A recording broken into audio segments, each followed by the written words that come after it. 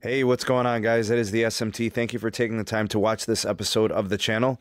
Today, we're going to talk about a new technology up and coming. It's going to leave a huge imprint on 5G and really do a good job of enabling really tight integration between different network technologies between 4G LTE and 5G spectrum. So before I get into the content of the video, I do want to give a couple of shout outs. One to the Discord server, two to the patrons over on Patreon.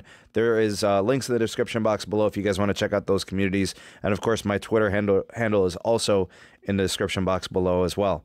Check those links out at any time.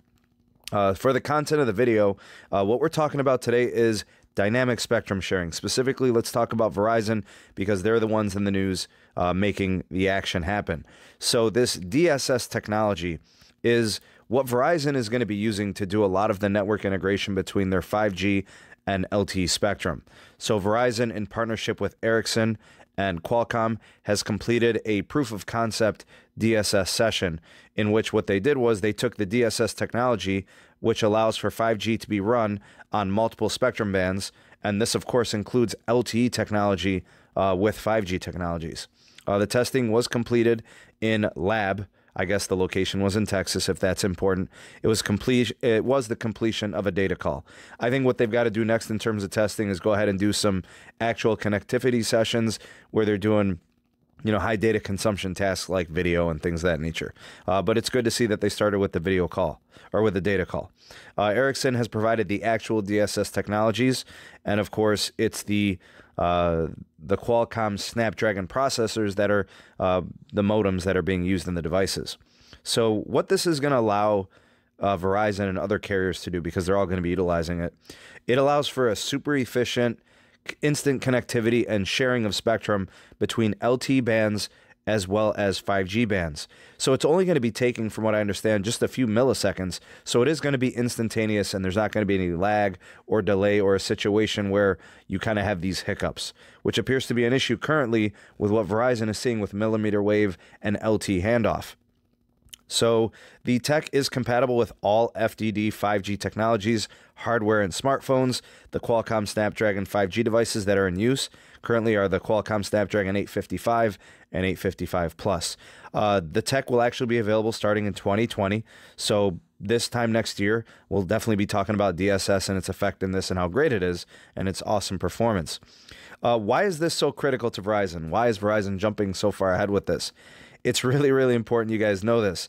Verizon wants to go all in on millimeter wave. They are not doing anything with mid-band or low-band from what they're explaining to people.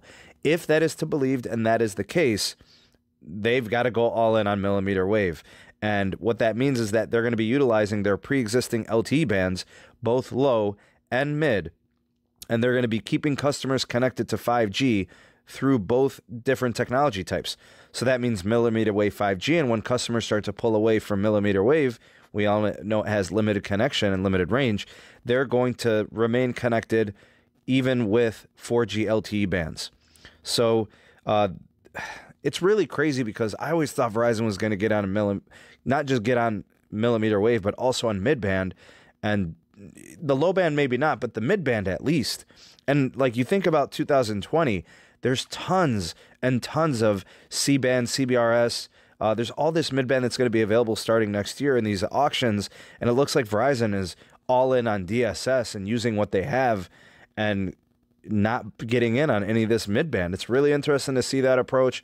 We'll see how effective it is. This is just an update to show you guys what Verizon is doing with DSS and what DSS can do in the future with this technology between pre-existing LTE and soon to be deployed 5G. What say you? You guys let me know what you think of what Verizon is doing. Let me know what you think of this DSS technology. Maybe there's other things that I missed that I didn't mention that are important to the tech. You guys can kind of fill me in on that. Go ahead and hit me with the discussion down in the comments section. I'd love to hear your thoughts and opinions on it, as well as your input on the technologies. If you like this video and you appreciate it and you found it informative, go ahead and hit that like button for me. Share it to your favorite social media platform. I don't know, Twitter, Facebook, Instagram, whatever, Snapchat, who cares? Share it for me. Do me a solid there. I appreciate that greatly. And if you haven't done so already, go ahead and hit that subscribe button and hit that notification bell so you never miss an upload from the SMT. That's pretty much it. I hope you guys have a great rest of the day. I am the SMT, and I will see you guys on the next video. Peace.